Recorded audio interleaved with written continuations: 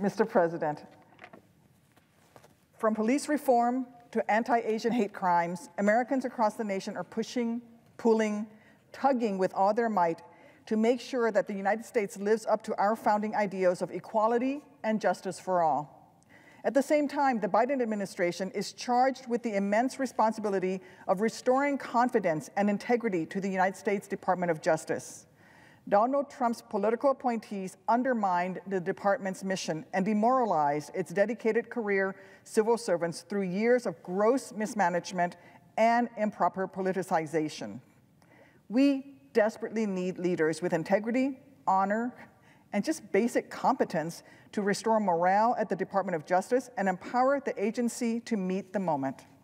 Fortunately, I am confident that both Vanita Gupta and Kristen Clarke are among the most qualified and prepared public servants to take on the daunting challenges that lie ahead.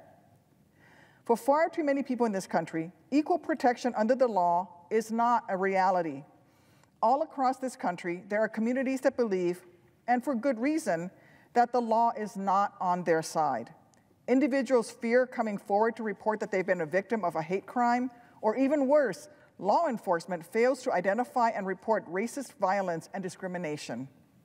And the senseless killing of unarmed Black and brown Americans at the hands of law enforcement has become an all too common occurrence.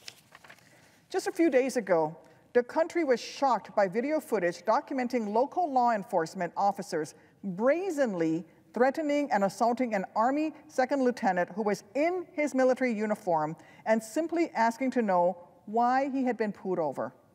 If this is how the Windsor Police Department, while knowing it is being videotaped, treats an Army officer in uniform, a man who swore an oath to support and defend the Constitution of the United States with his own life if necessary, one wonders if such misconduct represents a systemic pattern or practice of abuse.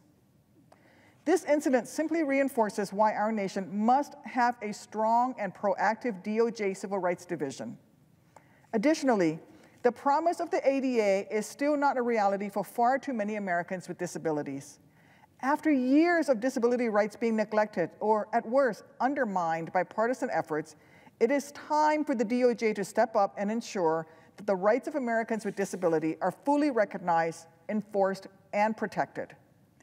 I look forward to working with Kristen Clarke and Vanita Gupta to fulfill the promise that America made to people with disabilities, including myself, over 30 years ago. We need Ms. Gupta and Ms. Clarke's leadership at DOJ to energize and inspire the department as it refocuses on its mission of ensuring the fair and impartial administration of justice for all Americans.